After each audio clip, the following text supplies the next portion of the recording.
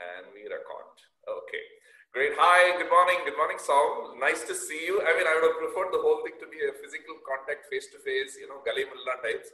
But nevertheless, we've managed with what we have. So welcome to this, the series of Excellence Speaks.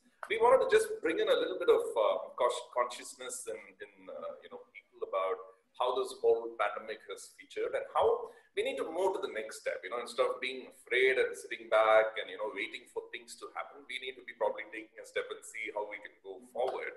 So that's why we thought of having you as part of this little discussion where, people who have been in the field for so long and been excellent at what they do, if they speak, it gives so much more value to the whole thing. So the first query I have for you, Som. Som, you would like to say something before we start?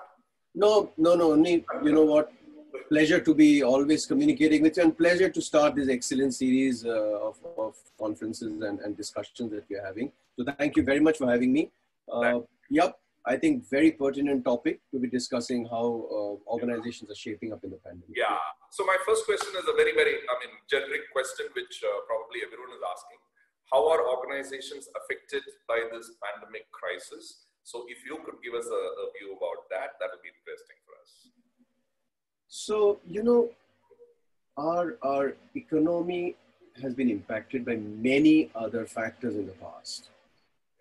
The uniqueness of COVID-19 is that it's impacted lives as well as livelihoods.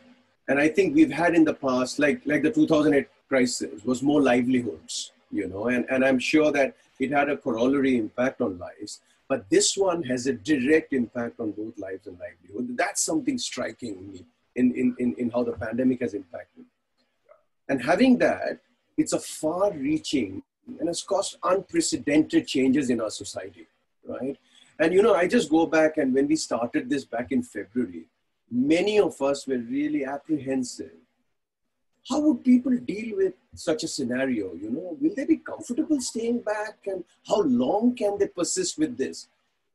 But humans always surprise each other and themselves. It seems that people have learned to not only cope with it, but have been creative, and so have organizations only. Manufacturers are grappling with supply chain issues, because it's all been disrupted.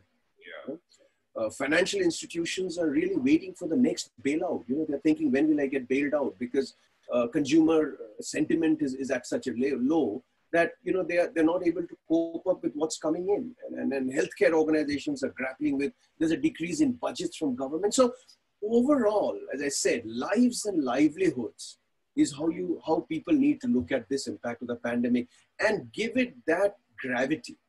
Once you give it that gravity, I guess the actions that organizations will take are going to be different from what trying to think it as an ad hoc or a one-time or a small time. I think that's it. So more or less, I think organizations, lastly, I would say organizations needs to understand that in this context, compliance and regulation still exist. So whatever they're doing short term, whatever they're trying to bend the corners in trying to run their businesses, I think compliance and regulations are going to still be there. So yep, time to ponder, time to think, and time to act. Yep. So, okay, so I'm going to draw from the fact that you're an expert on strategy and business. Okay, so I'm going to ask you this question. What is the possible strategy that has to emerge within organizations for them to kind of come out of from this crisis situation? What should they do? That's interesting. It's interesting because I'm trying to give a perspective. We don't understand the pandemic. Only you and me don't. And trust me, I also came to know that many world bodies for health, they also don't. Everybody is making, they're thinking on their feet right now and trying to take it. So that we don't understand the problem. Yeah. And the issue is that because we don't understand the problem, strategy has to be seen in the shorter term context. Yeah. It can't be 5-year planning, 3-year planning, 2-year planning. Right now, I think shorter term planning has to be strategy. Yeah. Now add to that, we don't know how long it's going to last. We don't know how long this problem is going to last. So I think it's time now that instead of just reacting, it's time to take some decisive action as well, because we don't know how long. Reaction would have been okay if we know it's going to last till October 2020. So we don't. That would have So I think it's better to, so a strategy for action is where I think my first point would be, you know. Any comments there? No, yeah, that's what even I was thinking, you know, like a short-term thingy, like a flood situation, which happened in Chennai, or a, you know, a Varda, you know, storm thingy and all that. So they all knew it was not going to last more than 3 to 4 days, you know. So that coping mechanism was completely different from a, you know, pandemic related to health, which is affecting, you know, companies like this. Yeah. So that was my thought when you said it. Yes, absolutely, Unni. Bang on. In those situations, people move to a plan B or a plan C. So they do BCP. But in this time, you've got to make a plan A for the next couple of years, and it's got to stick. You've got to act with that. And one thing is very clear, you know, the lens with which organizations create a strategy, you've got to view it like, I read a very interesting quote. It's called the dragonfly lens. You know, that's how dragonflies see. Dragonflies have an almost 360-degree view when they see things, right? If you look at a fly's eye, you know, that's the lens with which organizations need to see this, you know, and they've got to tap into collective intelligence, you know, they can't stick to their own, whatever they know may not be the right thing right now. So they've got to tap into collective intelligence when they draw that strategy. Wow. And yeah. Actually saw this dragonfly thingy, giving it a 360 upper. That's very interesting. Actually, so I have two questions related to that. Okay, number one is the fact that what should the future methodology be for organizations, both in terms of their work and culture. And the second part is more something that is very probably passionate that you are about it. This employability. You know, what do their employees need to have for them to be a part of organizations in the future? So that's the two parts of this question that I have for you. Okay, now let's get to the first one. Could you frame your first question again, please? The future. How do you perceive the work and culture of organizations will be in the future?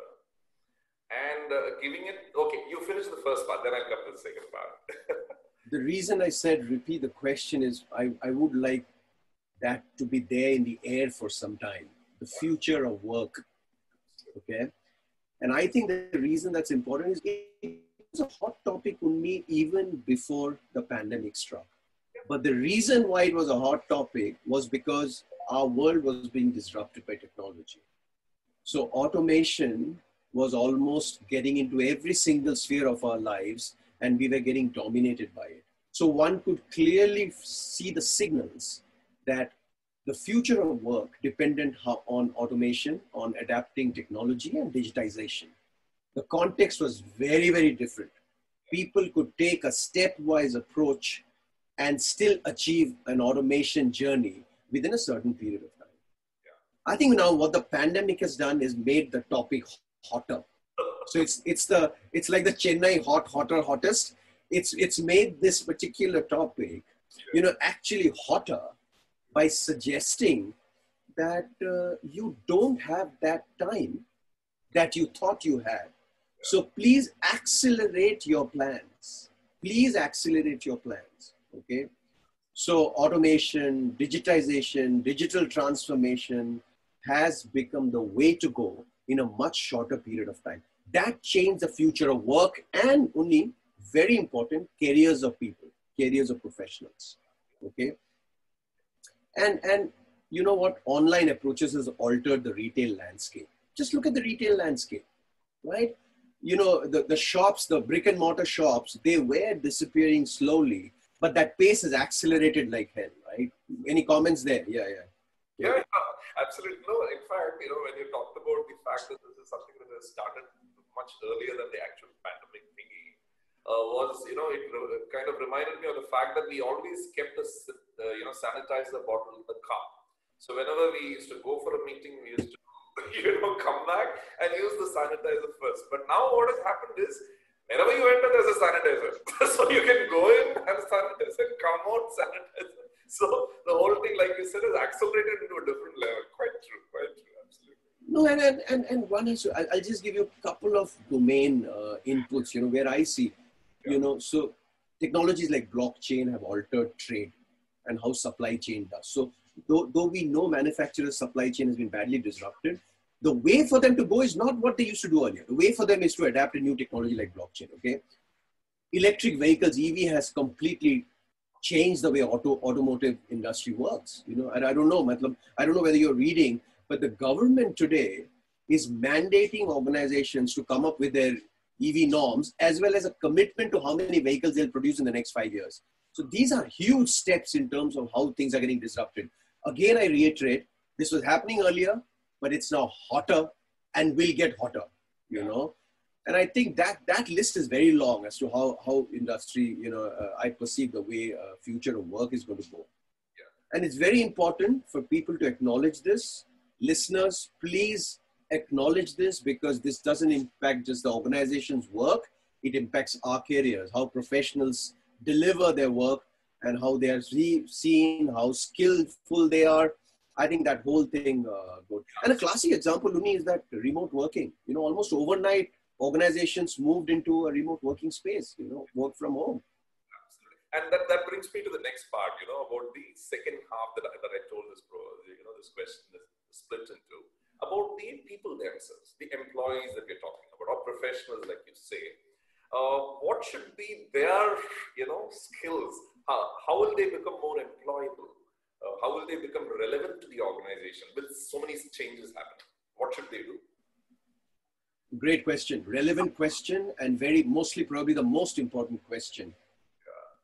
The way that I view this, as soon as you ask this question, there are two bubbles that form. One bubble says organization 1, and the other bubble says organization 2.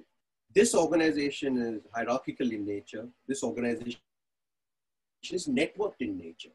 This organization has got centralized leadership, a binary tree. This has got distributed leadership. This is tightly coupled. This is loosely coupled, but it's still there. This is completely on specialists, and these are cross-trained generalists. Now tell me, Unni, which one do you think, which organization, which bubble do you think is more relevant for today?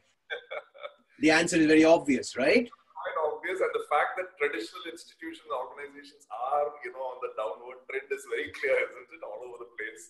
Yeah, you can't be policy and procedure driven and make that the business. You've got to be guided by simple but yet flexible rules, you know. So I think the reason I started off with this on that question is because if organizations are becoming like this, the individuals can't become something else. Absolutely. Yeah. So they've got to network, they've got to be able to follow distributed leadership, they've got to be loosely coupled, they've got to be a dispersed workforce. They've got the ability to work in a dispersed manner. They've got to be multi-skilled and cross-generalists. So, you know, it's so related that when I took the example of the two organizations, you've got to be clever enough and intelligent enough to know which organization, if you couple with, is a future more secure. This decision, if not wisely taken, and unless they navigate this particular journey, many professionals are going to struggle with it. That's my feeling. Yeah. Okay. So, while I'm coming to the close of these things, if you wanted to keep it in that 15-minute zone, you know, but I think there's a very important question that I want to ask you. What are you doing these days? I mean, I know you add a lot of value to organizations. So I just want you to just spend a little time and tell us what are the things that you're involved with nowadays, so that, you know, we are aware that, you know, how Soumitra is, you know, adding value to organizations. What do you do? So, you know, over the last 20 years, I've been associated with two large multinational banks, and I've created, you know, shared service centers for them. I've built few large organization teams and functions. What they did was, it gave me a huge amount of learning. So my learning curve was extremely steep while I was working in my corporate. And I think I made that fulcrum of how I worked. If I didn't learn, that job didn't seem as interesting for me. So one could call it, I'm an eternal learner. You know, I'm like a sponge who kind of just soaks in the knowledge that is around me. So that is number one. As I did that, I also learned that I had reached a particular inspiration level where I knew my next aspiration lay in helping organizations embed a few of the things that I had learned and also in the process of learning and help them meet their goals. So August last year, I decided to embark on my own. And right now I'm associated with a few organizations. One of them is definitely yours. Thank you very much, Unni. Great to be associated with Excel and trying to see how we can take it forward there. So Unni, this is the thing that I'm doing. I'm helping a fintech organization in the UK set up their footprint in India. That is also something that I'm doing. So these are very exciting times. Trust me, you know, this is a fascinating period of my career. Why I asked the question, Som, because it takes a hell of a lot for someone with your caliber stepping out on their own.